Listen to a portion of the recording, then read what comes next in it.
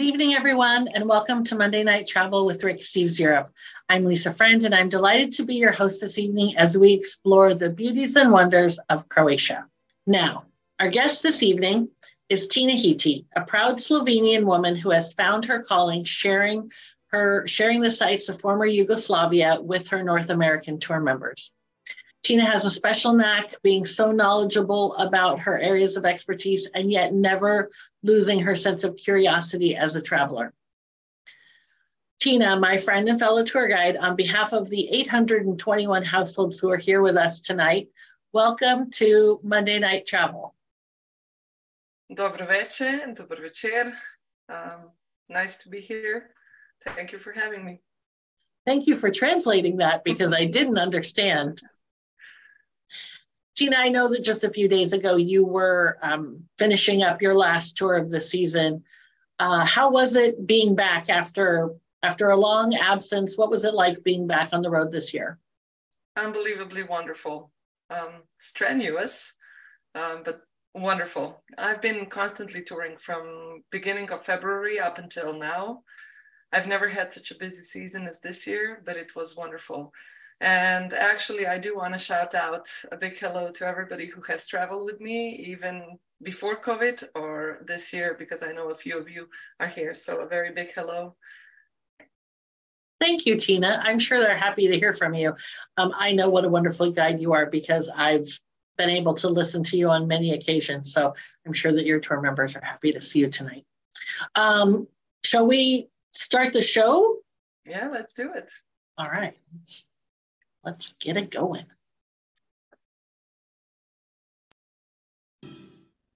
Yugoslavia filled much of Europe's Balkan Peninsula during most of the 20th century. When Yugoslavia broke up into separate countries in the 1990s, Croatia wound up with most of its coastline. We start south in Dubrovnik, sail along the Dalmatian coast, stopping at Korčula and Hvar en route to Split. After exploring Plitvice Lakes National Park and the capital city of Zagreb, we travel to the Istrian Peninsula to Rovinj. Spectacularly set Dubrovnik is both historic and a hit with tourists. It's understandably Croatia's top draw.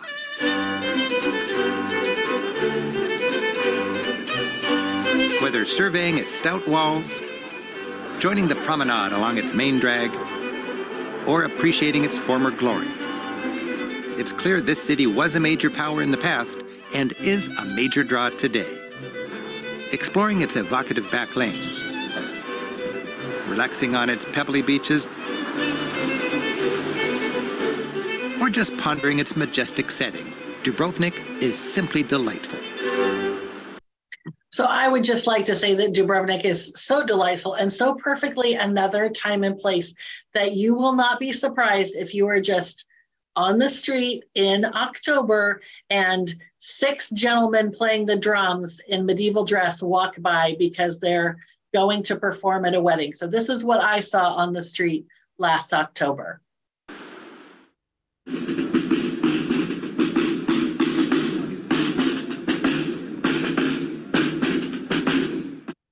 Dubrovnik is the pearl of the Adriatic. In fact, we'll cover it in more detail in another episode. For this program, we'll leave the crowds of Dubrovnik and explore the less appreciated corners of Croatia. So Tina, this episode is mostly everything but Dubrovnik, but I would just like to have you give them a thumbnail sketch so that they can carefully and fairly compare Dubrovnik with the rest of the places that we're going to talk about in the episode. Yeah, I would say of all the places on this tour, probably Dubrovnik is the most known one, partly because of the cruise ships, partly because of the Game of Thrones, a series that HBO has filmed. And it is a big drag also for other tourists around this area to come and vacation over there. For the American visitors, maybe it's interesting as a fact that in 1783, Dubrovnik Republic was one of the first ones to recognize America as an independent country. So thank you. And actually, because of all that, it seems to be very crowded at times, but you can avoid those crowds when you just plan smartly and maybe go and stay an overnight or two. Go early in the morning and late in the evening hours when the cruise shippers are gone. and try to find little tiny things like locals that do some fun stuff. I have two very good friends, Zlatko and Maria, who do eat with locals, and this is what can stumble upon your table if you come there. All of the ingredients that they use with their cooking is actually local, from local farmers, from local producers, comes from the markets of Dubrovnik, and I am sure that you don't find that kind of a meal in any of the restaurants. The thing that you see in the middle with the white little decor is actually a bread, and bread is a big staple of the diet over here.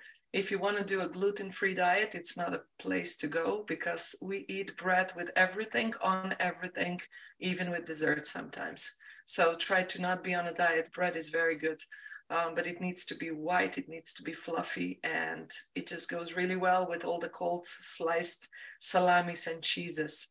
Prosciutto is one of the best salamis that you can, well, actually one of the best cold cuts that you can get in that part.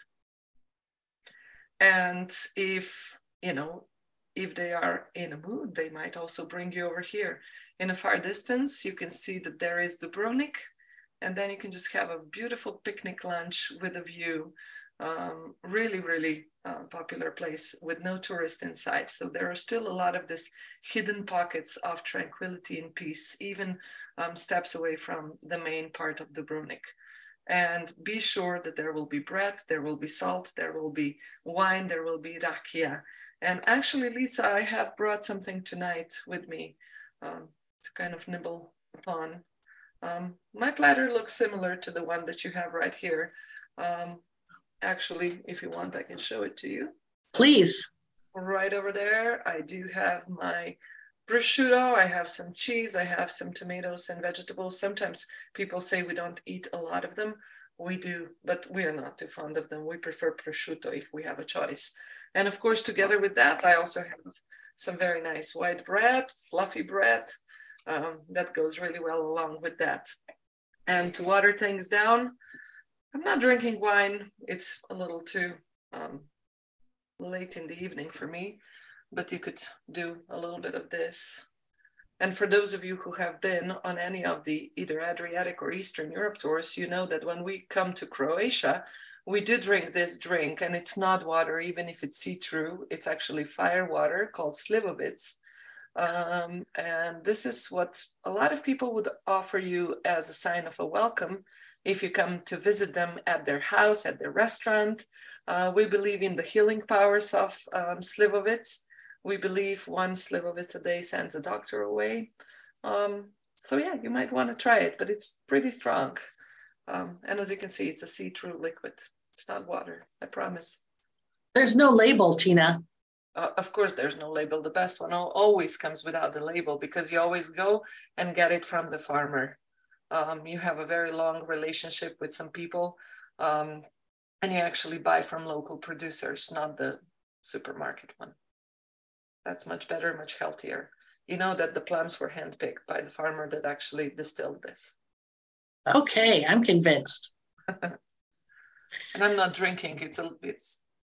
Yeah, I think it would be a fascinating show afterwards if I would do a few shots of that. I have to say, when we talked yesterday, I was like, oh, Slivovic, I love Slivovic. And I was like, I cannot drink Slivovic and do my job. It's not possible. But I do have my little snack. So you said prosciutto, so I brought some prosciutto as well, and these little pomegranate crackers. So I didn't have any white fluffy bread, sadly. Okay. So well, I'm going to have to come to Croatia. Yeah. All right, you ready? Yes, I am. All right.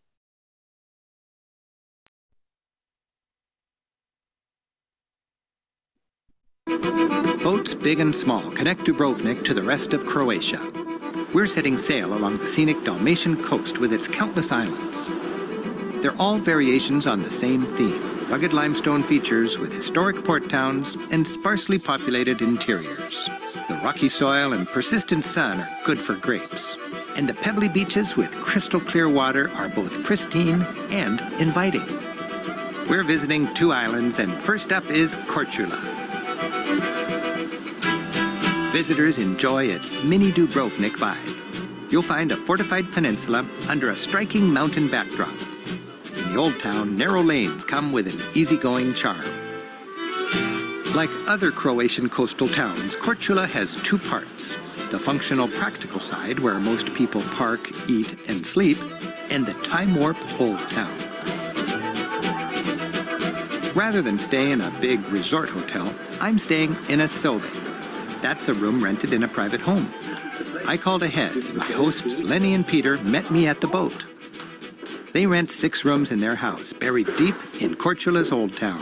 A 500-year-old building can be tight. This room may be small, but it's comfortable, air-conditioned, and half the price of a hotel. And a great location. They claim Marco Polo lived just up the street. The town's charm. Tina, Americans might not be familiar with sobe. Can you explain what a sobe is? Yeah, soba actually translates to rooms. So it's I would say, a Croatian predecessor of Airbnb of today. And those are actually rooms that can vary from very simple accommodation to a very luxurious one. A lot of them are equipped with kitchens as well, or a little studio, so you can prepare your meals over there. And they are mostly located in the center of the towns, while the majority of these Croatian islands would have also larger hotels, but not in the old towns. The old towns are too small. So the hotels are built on the outskirts, maybe a little too far away from enjoying the charm of the old cities. And a lot of the hotels are not very fond of having people to stay just for 2-3 nights because they want the long-term stay. They want the vacationers, the ones that come for either 1 or 2 weeks. And you might get a better deal at Sobe, but definitely you might get a better cooperation or communication with the locals as well, because hotels sometimes seem a little impersonal, while the Sobe can come with some really thrifty locals and with some very nice stories to come along. I think, Lisa, you stayed at one of them and you had a good experience, right? I did. I stayed at 2 sobes on my trip last October. And one of them, the lady was just super nice and sweet and really helpful. And the other one, actually, we ended up talking for an hour. She was in Dubrovnik and we talked about her life and her husband, who was a maritime captain, and the bombings and that the roof had been through and the remodeling she'd had to do. It was a really wonderful connection that we made in that hour. And so I wouldn't have had that if I were at a hotel. So I really recommend Sobe. Yeah, true. Are all within a few steps. The historic gate is a reminder that Korčula was once a mighty little place. Facades recall its 14th century trading heyday. Each lane contributes to the evocative medieval townscape, dripping with drying laundry and local character. You can savor it all over a cup of coffee. If you want to enjoy the Croatian cafe scene, it helps to know a few words. For a latte, it's bijela kava. That's white coffee. Tina, when we spoke yesterday, you said, I really think we need to go deeper into the coffee culture. So as somebody from Seattle, I would never argue with that. So Tina, what do you want us to know about the coffee culture in Croatia? Well, I would say that coffee drinking is an essential part of the local culture. It's an essential part of your stay if you go and vacation in Croatia. Although the size of coffee that Rick drank was a little too big. Usually the size of coffee cup is about this big, so very tiny, like my thumb, something like that. And it's usually only half filled. And the local people are able to sit down for coffee and just enjoy that little tiny cup of coffee for either a half hour, that's minimum, up until 2 hours. So, and they can just sit down, drink, chat with the locals. There is an expression, let's go and have a coffee. That's never rushed, never you hurry, never you go fast. And there's 2 words that actually go really well with the coffee culture in Croatia. One is called laganini, which means slowly, slowly, doing everything in a very slow manner, without stressing, just a very easygoing lifestyle, kind of sweetness of doing nothing at all. In Italy, this is laganini in Croatia. And then almost an important An unofficial slogan of Dalmatia all throughout the Croatian coastline would be pomalo, P-O-M-A-L-O, so pomalo, a little at a time, which means no stress, no problem, relax, chill, take it easy. And I have a good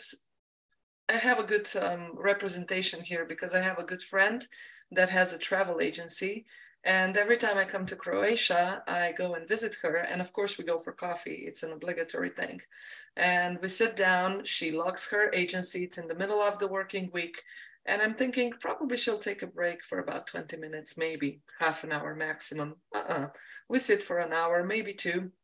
And I already get a little worried because I come from the part of this world that's more Austrian-like, you know, very punctual, down to the time, while in Dalmatia, it's really easygoing. And I ask her, shouldn't you go and reopen the agency? And she says, well, if it's urgent, they'll come tomorrow. Oh, malo. That's her answer. And I know maybe in American world, it's really unheard of, but over here, you really have to adapt to this style. Otherwise, you will not be having fun. So try to do at least one coffee while you stay in Croatia for 2 hours, but it needs to be a small cup. I'm sorry, so they take like micro sips of the coffee? Yes, just little tiny sips and talk and chat. And, you know, we also believe in the fact that when coffee gets cold, you become prettier. So. All right.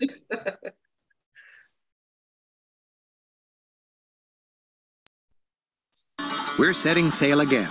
Both lumbering car ferries and sleek cruise ships carry Dalmatia's many visitors efficiently from port to port.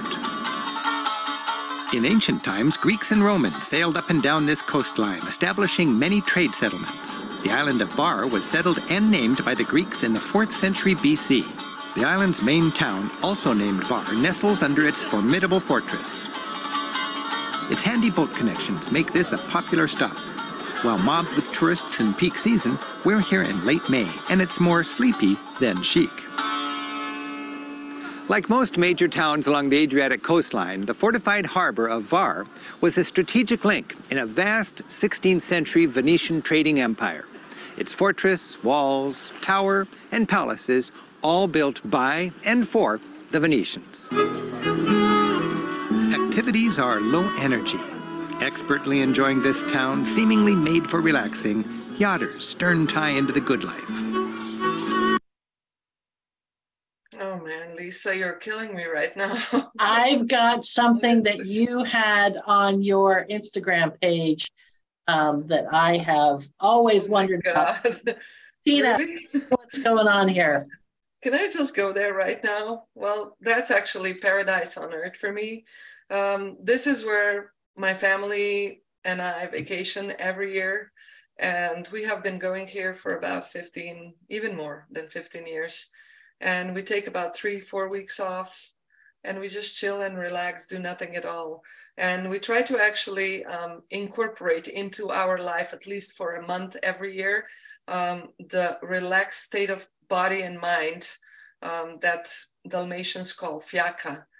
Which is actually, all Dalmatians are born with it. You know, Dalmatians have even a joke that, you know, a lot of people go to India to, you know, exercise in the shrines, to go and do the yoga retreats and meditation. They are born with that already in Dalmatia, so they know exactly how to do fjaka. And it actually, they believe that fjaka, doing nothing at all, cures illness, makes you look and feel younger. So after every visit over here, after every month spending in Hvar, yeah, I must say I feel younger. But this is where we do just nothing, you know. Our vacation is very different from the vacation that you might do. We usually drive down from Slovenia. It takes about 5.5 hours. We take a 2-hour ferry ride. And then after that, we just park our car and we don't move it. And we just move a little bit from our apartment to the beach, and that's it.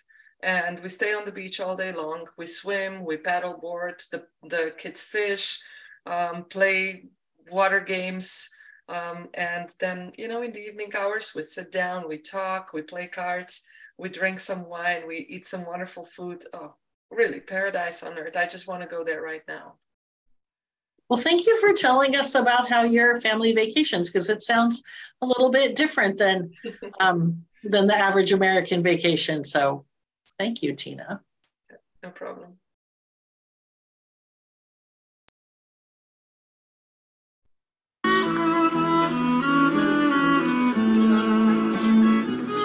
Visitors nurse drinks on the main square. Stroll the back lanes where you may come upon a musical surprise.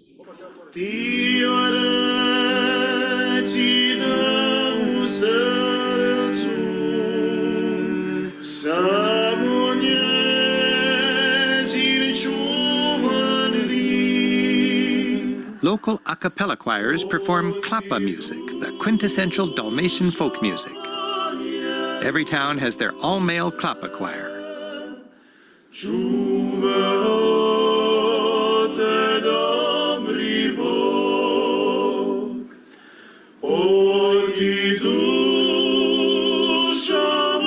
These songs of seafaring life, of loves lost and loves found, stir the souls of Croatians and visitors alike.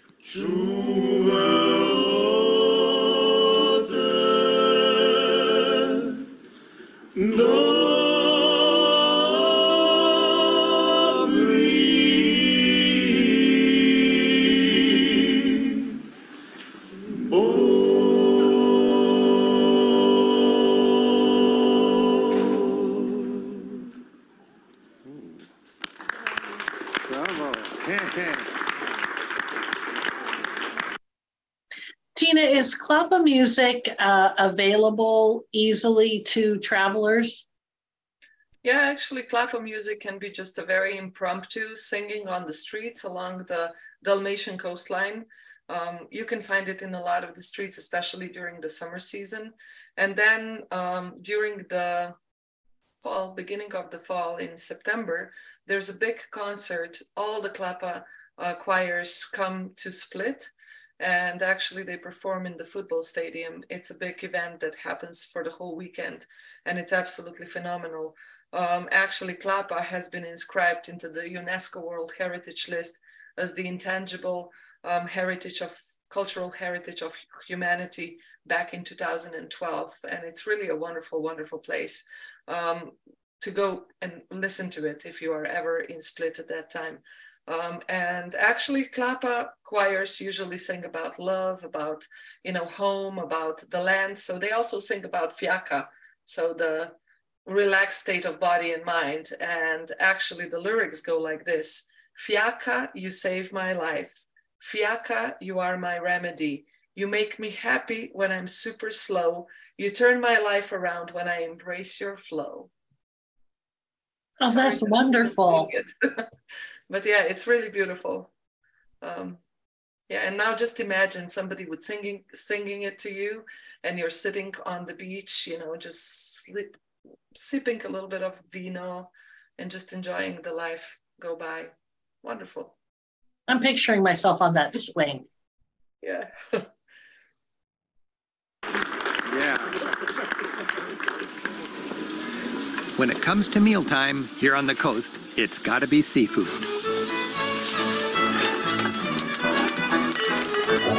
Hardworking restaurants seem to abide by the local creed: eating meat is food, eating fish, that's pleasure.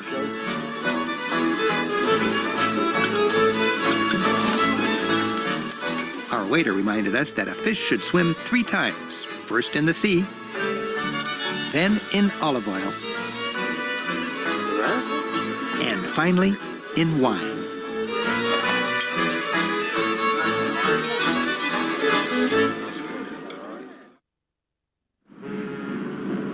After a little island hopping, approaching urban Split, Croatia's second city, feels like a return to civilization. So many Dalmatian coast towns feel tailor-made for tourism, Split is a serious port. It's vibrant with or without its visitors. Split feels modern, but a close look at the surviving facade of a Roman palace fronting its harbor reveals the city's ancient roots. Today's residents are literally living in a Roman emperor's palace. In the 4th century AD, when Roman Emperor Diocletian... I hate to interrupt Rick here, but I want to point out that this is Peristyle Square. And the hotel that I want to give a shout out to later is just about 100 yards from here. And this is where they have live music in the evenings at the Luxor bar. You can see on the bottom right-hand corner of your screen, you see a red cushion. So people will take cushions and they'll sit around here. And Tina, you have even more experience on this square than I do. Yeah, so this square, actually, the musicians that are there are usually local musicians that don't have, any big gigs yet. So they do pay them a little bit and they can perform for numerous tourists that actually come around. And sometimes, this whole square turns in the evening into a dance floor, and it's just wonderful. And many times this square is used for different other events, from fashion shows to wine festivities, to different gastronomical treats, to gladiator shows, to the welcoming of the Diocletian and all of those things. But I would say in the evening hours, it really is magical. And now the scaffolding is gone as well. So you can enjoy in its pristine beauty, really. And you can actually see the Sphinx as well in the lower left-hand side corner, kind of hiding behind the scaffolding. It's really a magical place. So we'll hear the music in a little bit, but I wanted you to see this, and now back to Rick. Diocletian retired, he built a vast residence for his golden years here in his native Dalmatia. When Rome fell, Diocletian's palace was abandoned. Eventually, a medieval town sprouted from its abandoned shell, and to this day, the maze of narrow alleys, once literally Diocletian's hallways, makes up the core of Split. Local guide Maya Benzone is joining us to help explain the story behind her hometown. The palace was huge, 200 meters on each side, and these were just the basements. So you can imagine what was on the upper floor. Roman engineers could build anything. So they had concrete, they had bricks, round arches, yeah. The technology. They had the technology and they had the slaves. Cheap labor. Yes. So I just wanted to share this next thing with you. So Croatia has grown a lot in popularity, and thanks to the HBO show Game of Thrones, which Tina mentioned earlier. So I shot this little clip as a nod to our MNT family. If we have any Game of Thrones fans, this is for you, and because it was just so darn atmospheric. Hi, it's Lisa. I'm in Split, Croatia at Diocletian's Palace. And if I were going to hide my dragons, this is where I'd do it.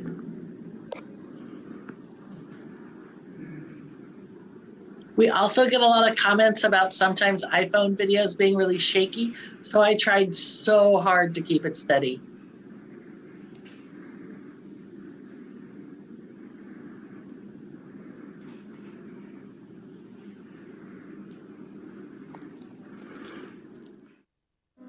Nearby, a grand underground hallway, now used as a shopping arcade, leads to Diocletian's vestibule. This is a grand entryway towards Diocletian's private area, private quarters. Roman emperors called themselves gods, and Diocletian called himself Jovius, son of a god Jupiter. People worship him, so they were kissing his robe. They treated him like a god on earth. Diocletian's mausoleum dominated the center of the palace complex. Much of the original Roman building survives: the impressive dome, columns and capitals, and fine carved reliefs. Diocletian was notorious for persecuting Christians, but centuries later in the Middle Ages, his mausoleum was converted into a cathedral. And so, ironically, what Diocletian built to glorify his memory is used instead to remember his victims, Christian martyrs, like this one, who was tied to a millstone and tossed into the sea. A few steps away is a temple dedicated to Jupiter. Yeah, this is originally carved. This is all part of Diocletian's palace complex. Yes, we are still walking in the area of Diocletian's palace, and Diocletian was a Jovius. And here in the middle of the palace, he erected the house for his father. This is Jupiter's temple, and for a Roman building, it's very rare that it's completely preserved with the ceiling, with the roof. So on the ceiling, you can see really nice Roman carvings. You can see some faces, some flowers. later on during the history in the Middle Ages, this was converted into the church. So this was the medieval baptistry. We have St. John the Baptist, and here we have the baptismal font. And we have this curious panel here in the front. We have Croatian king from the 11th century. We have a bishop standing just next to him, and underneath his feet we have a citizen. So you've got the secular power, the religious power, and the people respecting the power. That would be it. Because this is a baptistry, here we have a statue of St. John the Baptist. This is a modern work of the 20th century made by the greatest Croatian sculptor ever, Ivan Meštrović. A highlight for me is simply people watching. The sea of Croatian humanity laps at the walls of Diocletian's palace along the pedestrian promenade, or Riva. As on similar promenades throughout the Mediterranean world, the cars have made way for the people. Strolling locals finish their days in good style, just enjoying life's simple pleasures in a city made friendly for its residents.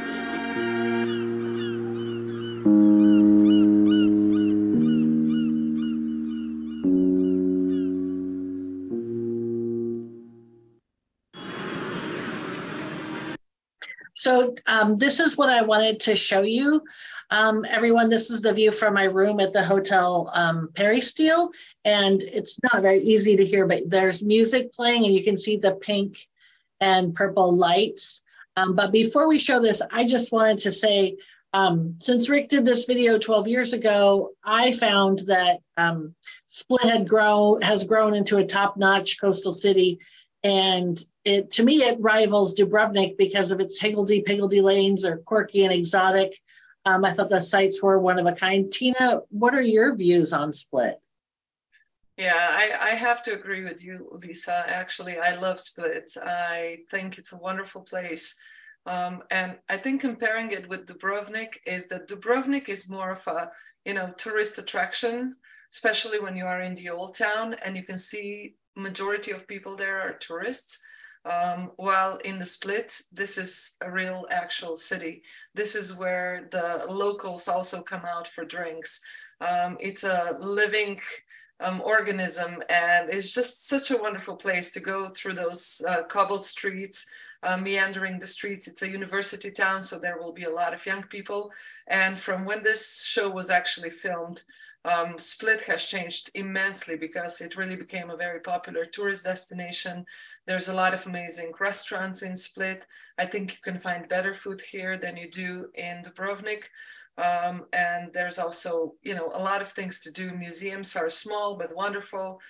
There's a lot of little parks that you can walk to. And there's always that atmospheric thing where something local is happening, from wine festivals to, let's say, a football match, and all the cheerleaders come down to the streets to these wonderful concerts in the evening hours. So really, there's always something going on. It's really a wonderful place. Well, let's enjoy this for a second before we head out of town.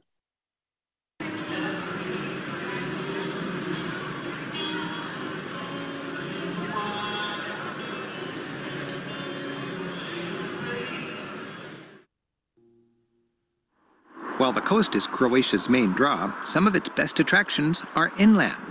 We're delving into the Croatian heartland. One of Europe's top natural wonders is Plitvice Lakes National Park. Imagine Niagara Falls sliced and diced and sprinkled over a vast and heavily forested canyon.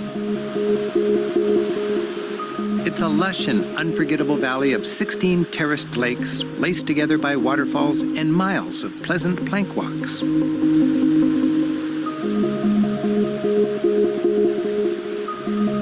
Boats glide visitors into the heart of the park. Countless cascades and water that's strangely clear yet full of vibrant colors make Plitvice a misty natural wonderland. Fish seem to know there's not a hook for miles. Carefully maintained trails and boardwalks let you get intimate with the wonder of the place. Observant nature lovers can choose from hundreds of flower types to assemble a photographic bouquet. The stony formations drip down like the foliage because the grass and moss both direct the flow of the water and provide a kind of scaffolding for the slow and steady calcification process.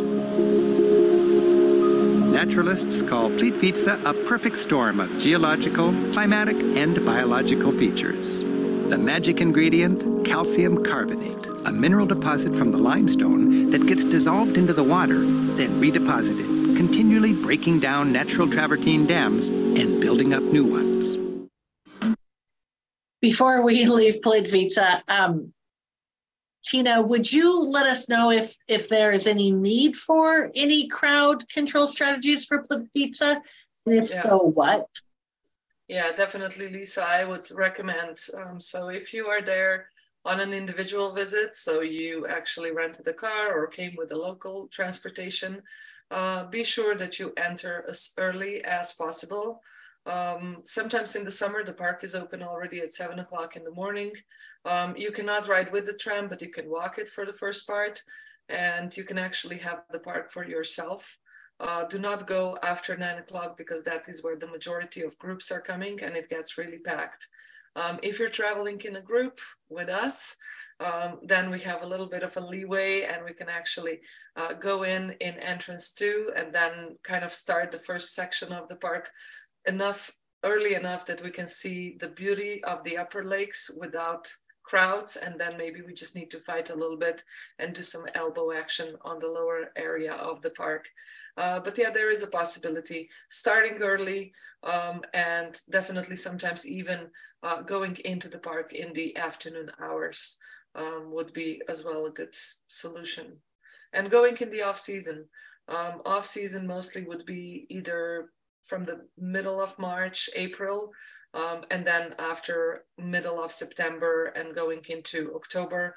October is beautiful. The colors of the leaves are changing and it's just a sight for the eyes. I was in Plitvice also in the winter where there's nobody. The waterfalls can be frozen sometimes and not the whole section of the park is open, but it's another kind of magic. So anytime you go and visit, it's beautiful. Try to avoid it in the month of mid-May to mid-June and maybe just a little bit early September, because that is when we have school field trips. And that is where you will have a lot of kids walking around the park, and they mostly do not know how to walk single file, and they do not respect the nature with quietness. So they are a little bit on the loud side. So if you want to enjoy it in peace, maybe choose other time of the year to go and travel there. Okay, thank you. Welcome.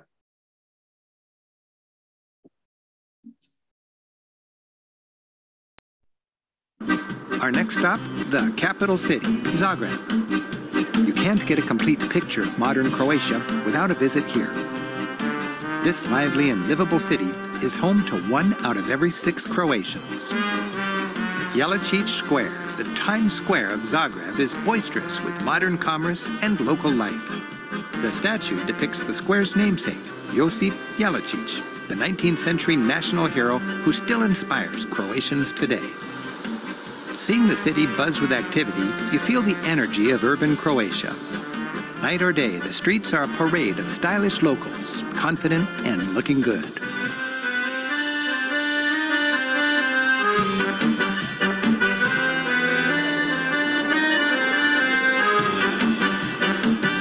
The people-friendly business zone comes with the energy and bustle you'd expect to find in any prosperous European capital.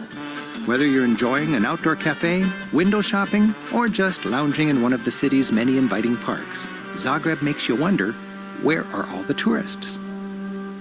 Zagreb's historic upper town blankets a hill. Its main square is home to Croatia's government. The National Parliament building flies both the Croatian and European flags. Dominating the square is the Church of St. Mark, with a colorfully tiled roof depicting both the coat of arms of Croatia and the city seal of Zagreb.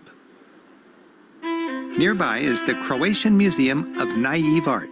This charming collection features lyrical landscapes and village scenes painted in the mid-20th century by self-taught peasant artists. While some are on canvas, most are painted on glass, a cheap and readily available material that was easier to work on. Naive art is created by untrained artists isolated from the artistic mainstream. They painted in a figurative way, while the rest of the artistic world embraced increasingly an abstract style. Generalic, shown here in a self-portrait, was the father of the Croatian naive art movement. In 1953, he took his art to a show in Paris as a relative unknown. He was a huge hit, sold everything, and came home rich and famous. These Croatian naive artists were outsiders, sought out by art world insiders to validate their notion that artistic ability was more than a learned skill. It was an inborn talent. In places such as rural Croatia, medieval lifestyles survived well into the 20th century. You see a lot of winter scenes because these artists were farmers first, busy tending their fields through the growing season. They painted their village world, isolated from the modern world. In a complex age, many urbanites found this art refreshing for its brute simplicity. Tucked inside Zagreb's only surviving town gate is an evocative chapel. The focal point is a painting of Mary that miraculously survived a fire in 1731. People, young and old, passing through, stop here briefly to worship. Pausing reverently, the faithful bring their concerns to Mary. The many candles represent Zagrebian prayers. Smoke-stained plaques on the wall give thanks, Vala, for prayers answered. Just down the road is a thriving pedestrian zone, Zagreb's main cafe street and urban promenade. Comfy seating encourages people to slow down and enjoy each other's company. Sitting here, it's clear, Zagrebians love their city. Are they having fiaca? Well, kind of, but in Zagreb, you know, it's not really called fiaca because that's more of a Dalmatian way. It's just the coffee culture and Laganini style. You know, you could see that all the cafeterias are really full. They do take their time for coffee. And as Rick said, this is a very stylish city, so there's a lot to see. It's a shame that Zagreb is not on many itineraries because it's really a fun city to go to. It's very different from the rest of Croatia, architectural way, also in the way the food is prepared and served. It's very different. It has a totally different vibe than the coastline. And there's a lot of funky museums to see. The one we visited in the show is the Naive Art Museum, but there's also the Museum of so-called broken relationships, where actually a couple that has broken apart have an object that they fight about, and instead of fighting about, they just donated it to the museum, and there's a story about it. So it's a really fabulous one. Zagreb also has an amazing airport that's really well connected. So I would say flying in and out of Zagreb would definitely be a very good situation, but just be sure to include a few more days over there. And if you're there in the Christmas time, like now, Advent in Zagreb, actually the Christmas market in Zagreb is among the best ones in Europe. Actually, for 3 consecutive years in 2016, 17, and 18, it has gotten an award of the best Christmas market in all of Europe. And I know this might take a lot of you by surprise because a lot of you maybe think that Christmas markets are the best in Germany or Austria. Remember, this part of the world is also pretty fabulous, and we do things for Christmas also in a very special way, and it's worthwhile checking it out. Thank you. That's a great tip for our viewers.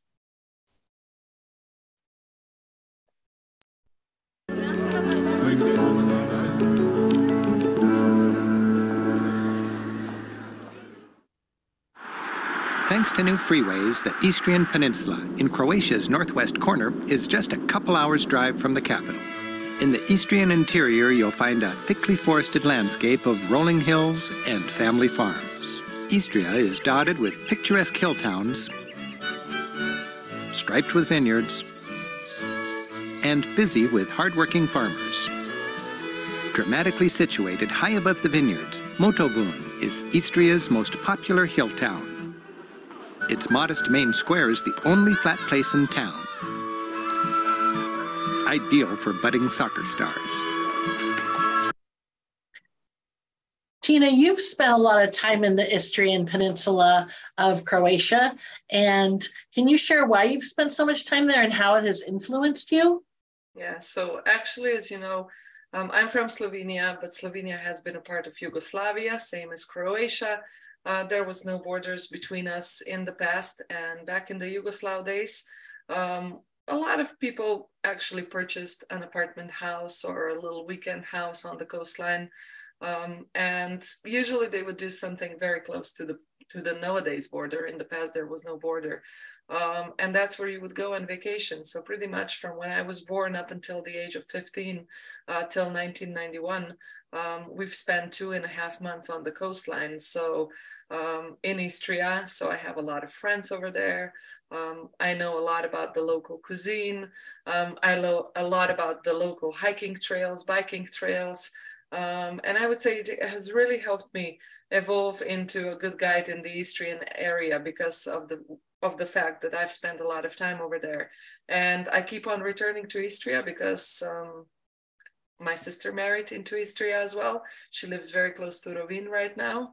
And we go and visit very often. So I do have a lot of friends, and I kind of get the Istrian lifestyle. It's a big mix of different cultures mixing and melting together from Italian, Slovenian, and Croatian. And it's really a wonderful place to visit. Thank you.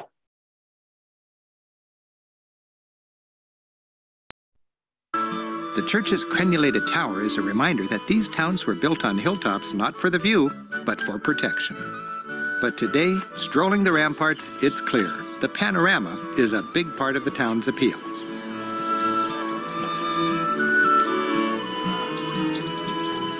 As the day ends, the square is made to order for alfresco dining. I find that sometimes the best experiences don't come to you, you need to find them. An after-dinner stroll with a sense of curiosity gets me a seat at the rehearsal of the local Klapa group.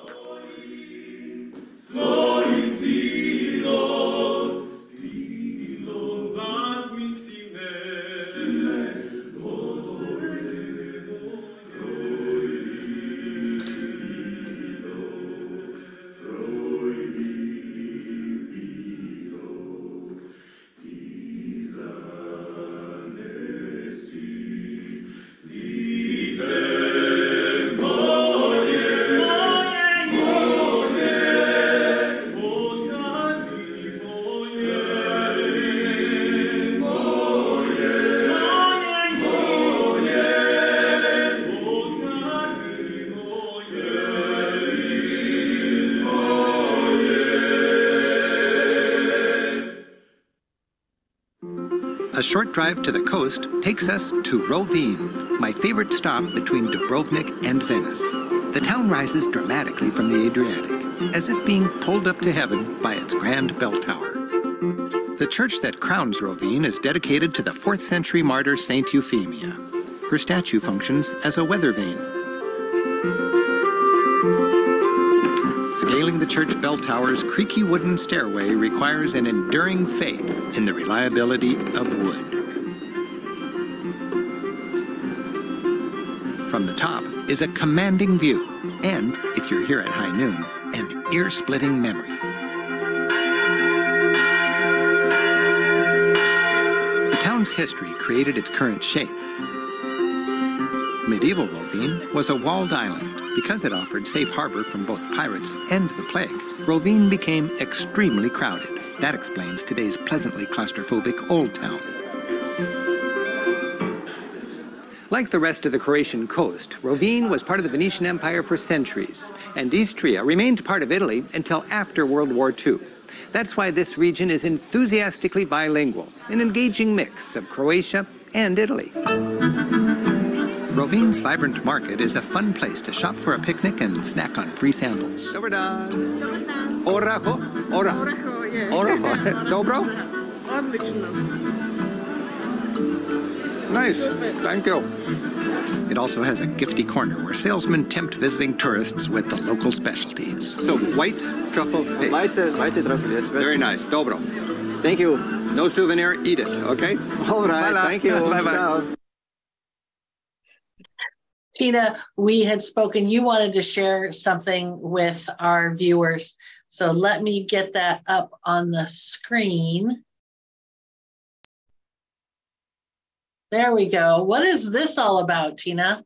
Actually, this is a very wonderful meal that I've had this summer in one of the restaurants in Motovun. And on top of it, as you can see, there is something light brownish shredded on top, and that's the truffles. Actually, truffles are a very big deal in all of Istria. Together with Piedmont and France, one area in France, Croatia, the area around Motovun, is one of the biggest locations to find truffles, both white and black. Black usually grow under the roots of the trees. Those are the most precious mushrooms. And they can be found with either pigs or dogs. In Croatia, it's the dogs that actually smell for them. And then you can dig them yourself once the dog sniffles it. And usually the black ones grow throughout the year, but the most common season for them is between July and early September. And then from about September up until end of November, it's the more precious white truffle that grows. That actually can go into high prices. For example, per kilo of white truffle, they can get to about 2,500 euros. And accidentally, in year 1999, Mr. Giancarlo Zigante, who was coming from the nearby of Motovun, has found the world's largest white truffle. It weighed 1.3 kilos. I'm not sure how much that is, but that's a big truffle. And actually, he had to lock it up into the safe up until the moment that the Guinness World Book of Record Committee came to measure it, to weigh it, and to actually take a few pictures. And throughout that time, he has gotten a lot of offers to sell it, but he didn't want to because the community and the local association among locals and local folks is so strong that Giancarlo Zigante decided to actually donate the whole white truffle and make a very big party and a feast for all the local people. And they've just eaten it locally. And I think that's a wonderful story. But definitely, if you want to try some truffles, do come to Istria. Wonderful, wonderful. A lot of local cuisine has it inside. Including some gelato and chocolate, if you want to try that. And maybe, by the way, Lisa, because I didn't bring any truffle chocolate, but I do have, I think, Croatian's best chocolate that actually brings back a lot of amazing memories. I don't want to make commercial for anything, but all of the former Yugoslavs actually have grown up with this brand of chocolate called Kraš. I don't know if you can see the name. The label is kind of up here, and the chocolate is Bajadera. And actually, this was good chocolate, which was only eaten on special occasions. And if we had maybe visitors that were coming up to our house, Mom would usually buy that in a supermarket, and then this little candy would be waiting for the visitors to come. But of course, all of us kids, we might have been a little bit anxious. And I know of a few, you wouldn't know of any, that actually cut through this foil. You know, there's like a little foil on the wrapper, and we would cut easily through with a little knife and then take a few out, just like this. Look at this. We would take one or two out because, of course, parents would not notice at all. And then we would put it back in like nothing happened. And when Mom would open that, when visitors would come, of course, she would be in a very big surprise because the box was not full. And we all just kind of, you know, pretend that nothing happened. But this is something that we really grew on. Kraš actually has a lot of great stuff. And I would say we in this part of the world, we're all addicted by chocolate a little bit. We all love it, no matter in what kind of shape it comes. It's the best gift to give to any of the people from this part of the world. This is also what we would bring as gifts to other people's homes when we go visit. So yeah, chocolate, always a good thing. And there is even the one with truffles, but I think this one is much better. And the candy looks like this, just that I show you the candy. See? Yeah, put it right up there. Yeah. Bajadera. What happens if you open it, Tina? Oh, okay, I can open it too. Well, then it will disappear because I'll just eat it. Look at this. Yeah, it's like this. It's nougat cream and chocolate. So nougat cream is in the middle and then chocolate on top. It's really good. Fantastic. Yeah, I'm eating it for all of you and I'm enjoying it big time. Thank you. Thank you. We applaud you. No problem. I'll start the video up so you can enjoy the chocolate. Yes, it's very good. Bye. The twisting back lanes of crumbling old Rovinj seem designed for a photo safari. Arches span narrow alleys which open into hidden courtyards. The main drag leading up to the top of the island is lined with art galleries. Understandably, artists love Rovinj. And so do romantics. At the Valentino bar, the old town tumbles right into the sea.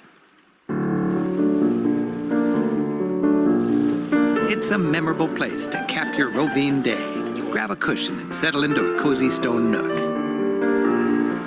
Enjoy a drink, your travel partner, and the Adriatic sunset.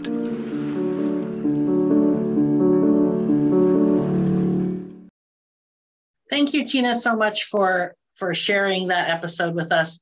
Before we get to our questions, and we have quite a few, I have a word from our sponsor. So just today, we have launched our Seasons Givings holiday event for our tour members. So anyone who signs up for a brand new signs up for a 2023 tour gets a $100 discount off the tour, and $100 will be donated on your behalf to a charity that's on our website. So you save $100 and you force Rick Steves Europe to donate $100. So that's win-win. And you can see all the details on our website. So Tina, are you ready for some questions? I am. You finished your chocolate? I did. It was good. I'm tempted to have a second one, but maybe later after the questions. Well, we appreciate you taking the time for all of this. So let's see. Okay, Matt has a good one right off the bat.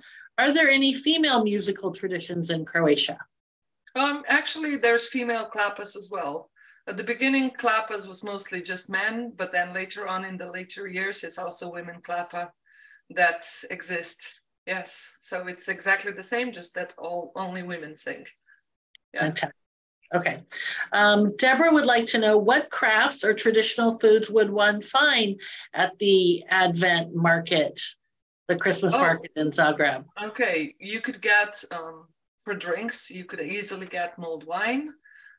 We like the mulled wine. It's wine that it's actually warmed up with a little bit of cloves, cinnamon, a little bit of water to dilute it a little bit so it's not so strong. And they add a bit of sugar inside, so it's nice and sweet and warm and just wonderful. And they usually serve it also with a bit of orange inside. You have different punches. At the moment, a very cool thing to drink around here is warm or hot gin. It's not bad at all, in different flavors. And of course, a lot of non-alcoholic teas and stuff for the kids. And from the food, a lot of it has to do with some local specialties. So there's a lot of sausages. We are in the corner of Croatia that actually has a bit of the influence from the Austrian side. So you have a lot of sausages. You would have very popular burgers right now. You would also have a lot of different dumplings. There's a lot of rolled pastries called povitica. So there's a lot of stuff like that. And you just go from one place to another. I know that Kraš, the chocolate place, has a stand with hot chocolates in the flavors of different candies that they produce. And they also have cakes. So yeah, there's a lot of real specialty things. Sometimes also deep fried little donuts in like this size, the size of a ball, that's just covered with a bit of powdered sugar. Then you have crepes with different fillings. So different areas, different things. And it goes according to the square. So one square would have music, one square would have ice skating, one square would then have the food, one square would have maybe some photographic images where you can also take and post some places. There is international corner where you have stalls that come from the neighborhood countries. So it's really fascinating. It's really a good place. Are there any any gifts that one would look for, like a traditional craft from Croatia? Yeah, traditional craft would be gingerbread made hearts with decoration, usually with the sign Zagreb on. So that would be one of them. Traditional jewelry being made, lace as well, different napkins, embroideries. So those would be a few of those. Yeah. Thank you. Keeping in the holiday theme, Amani would like to know, what is Croatia like on Easter? How does that affect travelers? Doesn't affect travelers a lot. There's a lot more services taking place. Croatia is a very religious country, so there will be a lot of services. And a lot of times when people bring food to be blessed, you would see a lot of family gatherings. But not a lot of things are truly closed because Croatia is relying on tourism a lot. So not a lot of things would be closed. Sometimes museums, maybe, yes, for one day, but shops and other stuff should be open, and restaurants as well, because that's also when sometimes the local people go out and eat. Barbara would like to know, does one need to learn a little Croatian, or is English widely spoken? I would say when you travel to smaller countries, no matter where you go, either it's Croatia or any other place, it's always smart as a traveler to learn a few words. It actually shows locals that you are trying, that you want to appreciate the culture, and you will get a bit of smiles from people's faces. Generally, Croatians are really good with languages. English is widely spoken, more with the younger than with the older. The older in the past were taught more German than English. So you might come across if you speak some German as well. But other than that, if you are struggling, just go to a young person. And I would say no problem with the language because there's no barrier at all. Well, Tina, since we have you here, would you mind giving us a please and thank you, hello and goodbye? Okay, yes. So please is molim, M-O-L-I-M, molim. And then hvala is thank you, which is very hard because it has an H and a V together. In this part of the world, we put consonants together as many as possible. We don't like the vowels. Too much, too much of a mess. So hvala, H-V-A-L-A, hvala. But in Croatia, they make it easier for you because you can only say it in a dialect that is being used in Zagreb. And they just use it in the way that it sounds like fala, F-A-L-A. So fala, that way you avoid the H and V and people will still understand you. So fala. And you said hello and goodbye. It's very easy because for hello, you could use bok, B-O-G, bok. Bok. And for goodbye, you can say bok, bok. You just do it twice. Bok, bok. Bok, bok. Yes, bok and bok, bok. See, it's very easy. It's not very hard to learn. But I think that you're right. We would be treated a little bit better as visitors if we pulled out any of that because we care to try. Yeah, I always say anytime you travel, anywhere you travel, just learn the few basic words and try and use them as much as possible because locals appreciate it. Even if they don't say it, you will see it on their face. Okay, so Sarah would like to know, what's the difference between taking the ferry and catamaran in Croatia, and what are the pros and cons? Okay, so catamaran is a very efficient. Catamaran goes fast and it actually runs much more often than the ferries. But if you are planning to do some sun decking and taking some sun, and sunbathing, you cannot do that on a catamaran because they're all closed in. Sometimes catamarans are harder to travel with if you have unstable weather, especially winds can hurt the catamaran schedule. And some catamarans, even if you purchase the ticket, can be canceled pretty much half an hour before the catamaran would go. And you might be stranded on an island. While the ferries are very rarely canceled, it usually takes a longer time.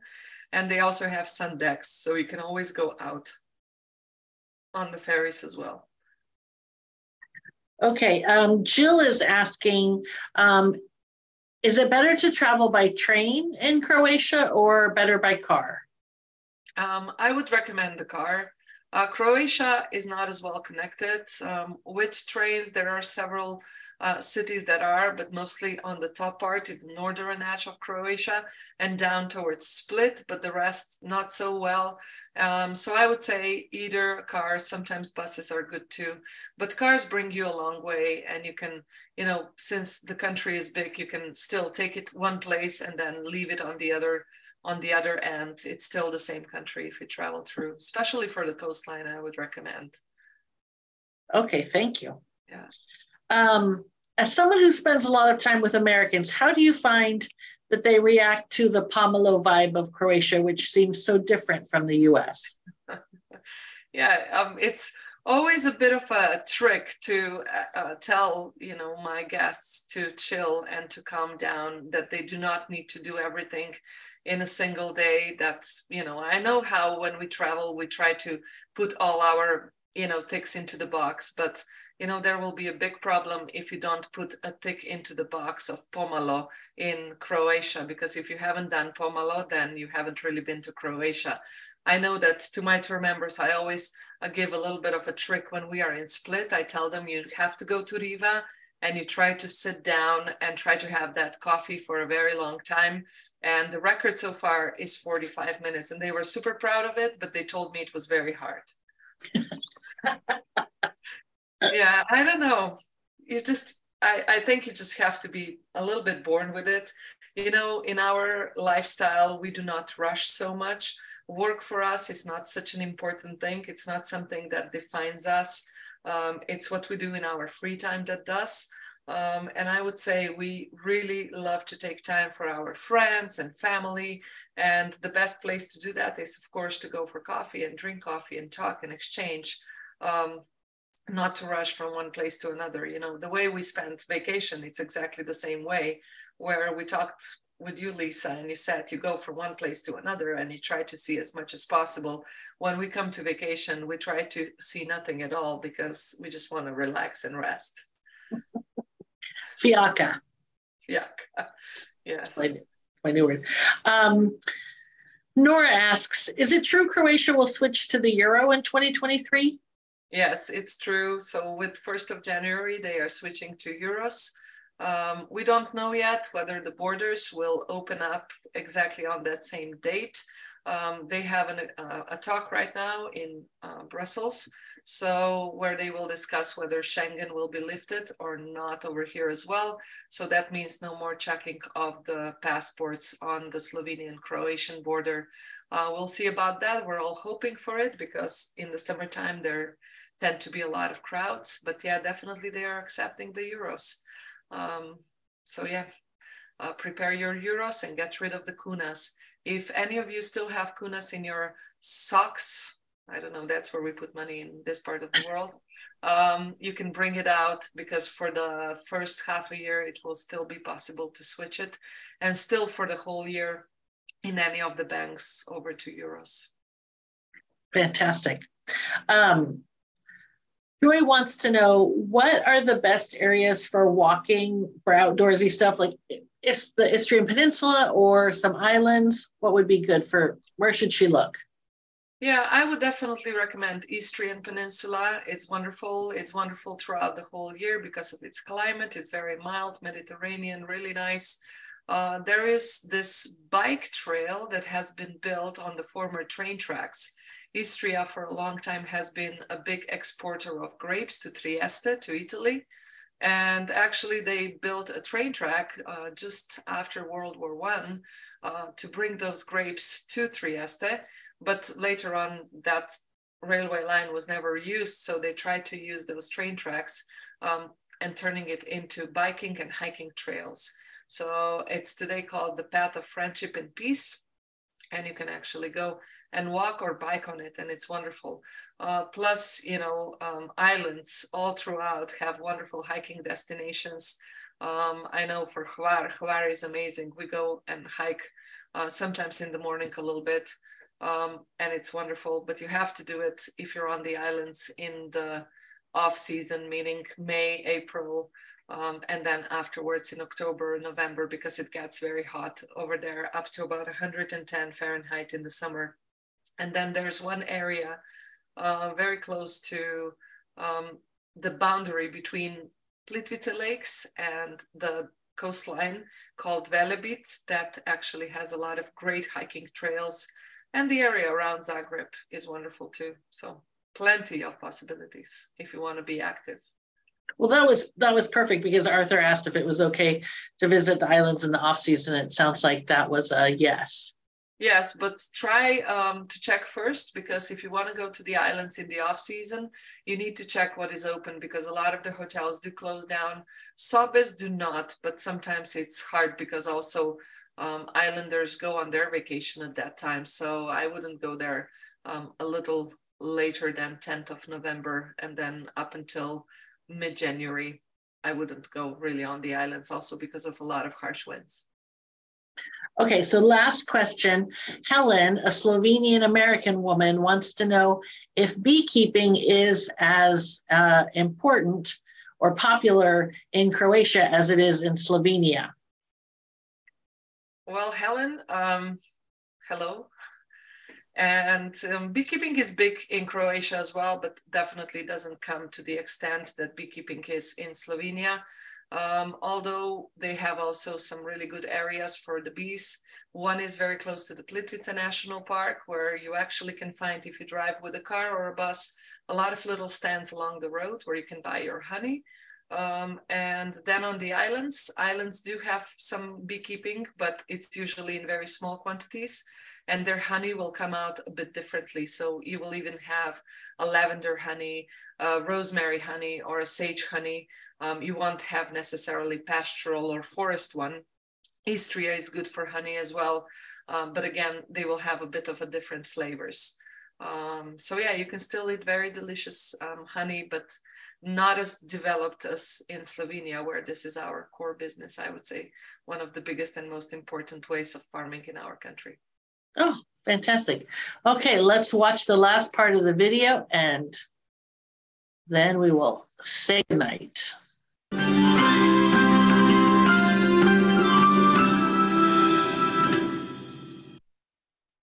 Tina, I want to thank you for sharing your expertise with us tonight, for joining us. We hope to have you on again. It was so delightful. So thank you again very much. Thank you very much, Lisa, and goodbye. Bog bog. Bog bog. Everyone, I hope that you will join us next week. We have the Paris versus London Smackdown, where myself and Julianne and Ben and Gabe will all be arguing the merits of Paris versus London. So please sign up. We would love to see you there. Thank you very much. Bye-bye. Buck, buck. Bye-bye.